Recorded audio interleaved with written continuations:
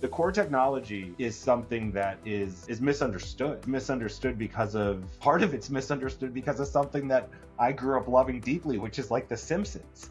Like that. Oh, yeah. Like people's cultural connection Yeah. to the Springfield nuclear plant. And yeah.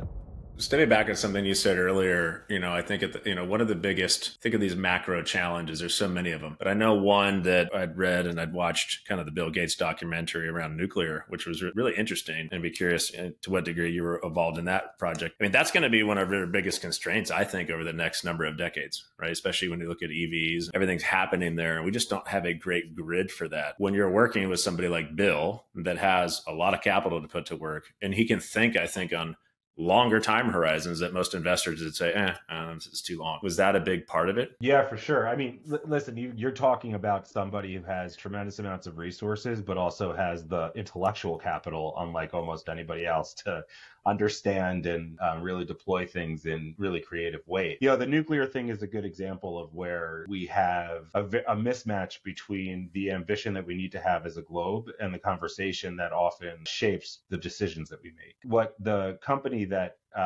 Bill invested in is a company called TerraPower. It's this like phenomenal technology company that is doing really cutting edge stuff, basically figuring out how to remove all of the traditional barriers that nuclear energy provide by making it 100% safe and making it more economic, having there be relatively no proliferation risk, very little waste, like really solving these problems. And the reason why it's so important is because unlike renewables, nuclear is not an intermittent source of electrons. So we have a technology that's been proven. Like, we know nuclear fission can produce lots and lots of electrons, and we potentially are innovating for the first time in 60 or 70 years with an application like TerraPower.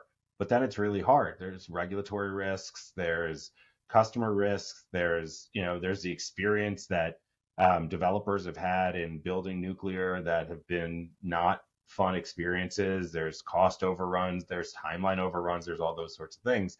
And so the question is, are you letting all of those things then say, okay, forget it, we shouldn't do nuclear anymore? The juice ain't worth the squeeze.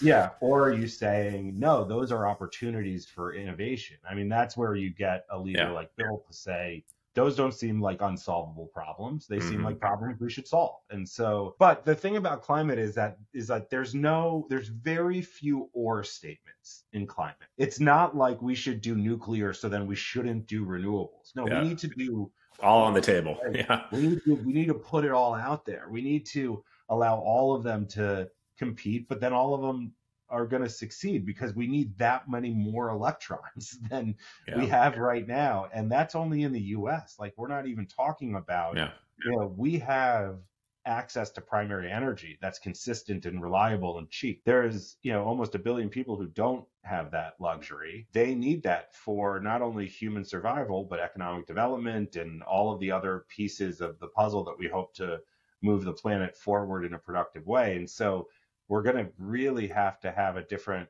conversation about what we deploy, where we deploy it, how we incentivize it. We need to, it is almost impossible to build new power lines. Well, the truth is that, like, you can't generate more electricity and then just have it stay in the place where it's being generated. You need to move those electrons to the people who need it. Yeah. And so we're going to need to have different conversations about boring topics like permitting and transmission. And it's really super daunting. Like, it is one of those things where, like, if you decide that you want to go into it with a negative mindset, you can easily go down. You're going to get, it's like the never ending story where nothing's going to consume you.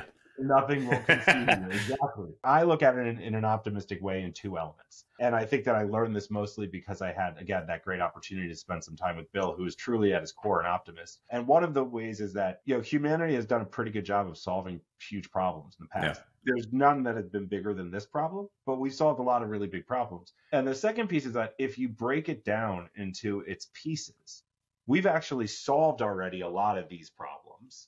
We just need to now deploy those solutions at scale. And that's very hard. They're very hard. But we know we can do it, And so that's like a thing that makes me feel a little bit better going to sleep at night. One thing you said to me, and remind me of this stat. We were talking about the fear, back to nuclear for a minute, and the amount of death versus other Yeah, You told me some zero. stat that really blew my mind, and I think it hit the point on the head. From a death perspective, the source of electricity generation that has killed the fewest people is nuclear. Yeah. Obviously, coal and oil have had very public, terrible disasters that have cost human life. They've also had coal in particular, but also oil and any kind of that kind of combustion has led to tons of deaths when it comes to air quality and pollution and things like that. Wind and solar are way, way, way, way, way down the trajectory when it comes to human lives lost, and those are mostly accidents. But there have been some. But with nuclear, there actually haven't really been any. But it doesn't mean that Chernobyl wasn't a horrible disaster. I mean, that was a deep and horrible disaster. It doesn't mean that what happened in Japan wasn't a deep and horrible disaster. It was. Those were often actually disasters at nuclear reactors, but not necessarily disasters of nuclear reactors. And so that's to say, in Japan, the problem was there were a bunch of generators that failed because those generators were placed under sea level. And when you have a tsunami, you don't want to place a bunch of diesel generators under that doesn't make sense. Level. Yes. Yeah, those generators that were going to continue to power the plant and allow it to cool itself, they were gone because the engineering was bad. In the Chernobyl situation, that never should have been allowed to be built or operated the way that it was. Mm-hmm. And even at that time, we knew how to build things much smarter and much safer, which is why that didn't happen in the US with our reactor. But there was a bad regulator in the Soviet Union. There are all of these other elements to it. It wasn't the core technology. And so the core technology is something that is misunderstood. It's misunderstood because of something that I grew up loving deeply, which is like The Simpsons. Like that. Like people's cultural connection to the Springfield nuclear plant. And so you got to walk around like a third eye. I think everyone's getting all contaminated by radio waves.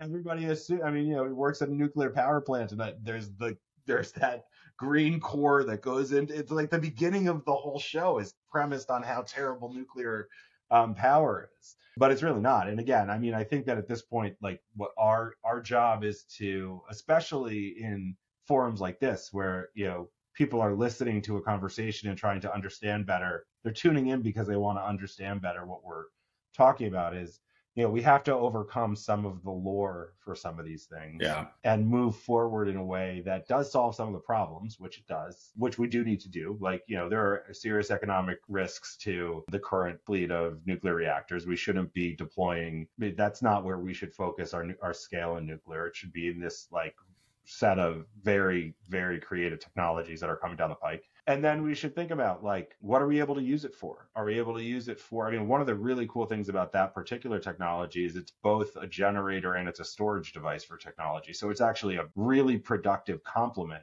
to renewable power. And that is a technical innovation. That is smart people trying to figure out solutions using tools that we already have. It is a really inspiring kind of a journey around something that people have tended to hate. So, but it's not just nuclear that has that issue in the climate space. Sure.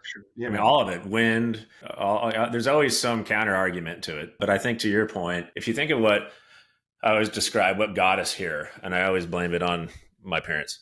And because if you look at the last 75 years, it was a combination of a layering effect post-World War II that I think that drove a lot of this change, right? We all moved from cities to suburbs, we got bigger houses, and then we filled our houses with more stuff. And then we got credit came out in the 50s, and then we could buy things faster. And then plastics really boomed in the 60s. Now we can store things longer. And then globalization happened, and then e-commerce happened. So the layering effect and the result of all that is what's driving, I think, a lot of this rapid change in our climate. And that took many, many years systemically for that to occur. And I think it's back to your point. It's not, now we got to go the other direction, but we got to try to do it in a way that's at least cost neutral, or else I think you get so many headwinds in front of you.